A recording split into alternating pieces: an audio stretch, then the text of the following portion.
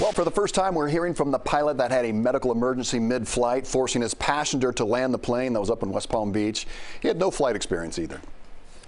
That I didn't feel well.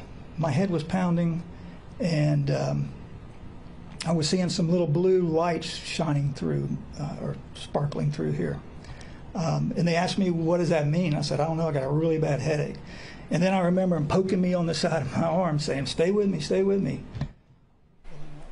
Pilot Kenneth Allen says it was divine intervention that he was able to fly with the passengers that day. He had just made that same flight a few days before, but he was all alone. Today, he got the chance to thank his rescuers once more.